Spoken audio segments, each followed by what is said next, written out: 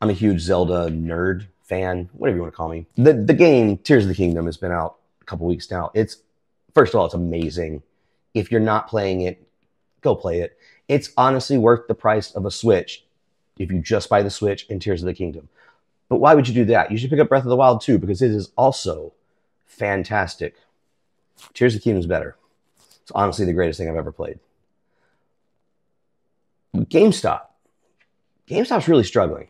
The Legend of Zelda Tears of the Kingdom, that helps all GameStops, right? Because having, your biggest game of the year come out, like that's always going to be a little bit of lifeblood to a store like that. But not if you were in Brighton, Michigan, or at least one of the stores there. I don't know. There may be more because there's GameStops everywhere. Here in Fort Worth, there's got to be 7 of them. Maybe that's why you're struggling, GameStop. Have a little bit of exclusivity. This store in Brighton, Michigan, according to the workers that used to work there, the conditions were awful. They didn't get paid nearly enough. They were constantly told to do things that weren't even in their job description. And they all had asked over and over and over again for these things to be fixed, just to deaf ears, right? Which is pretty true among a lot of our working class out there. So they all, on the day that the game launched, they all protested and quit. They resigned. They put a sign up on the door, and it said, I want to read it to you because it's good. Unfortunately, due to poor working conditions, the staff of the Brighton GameStop have decided to resign, effective immediately. Management overworks, underpays, underappreciates its frontline workers.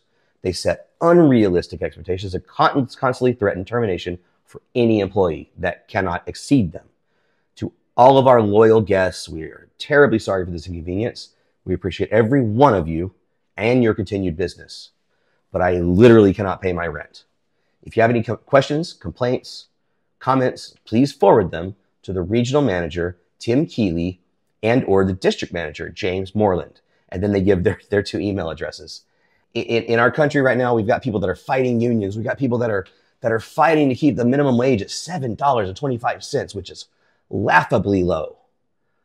I always like it when you see the little guys band together and kind of stick it to the man. Good on you. Who knows, when the people got their game. Hopefully everyone got the games they needed and that kind of thing. But yeah, I love that story. That's a good one. And I digitally downloaded mine, so it wouldn't have mattered to me. And I'm super selfish enough to make that my dividing line.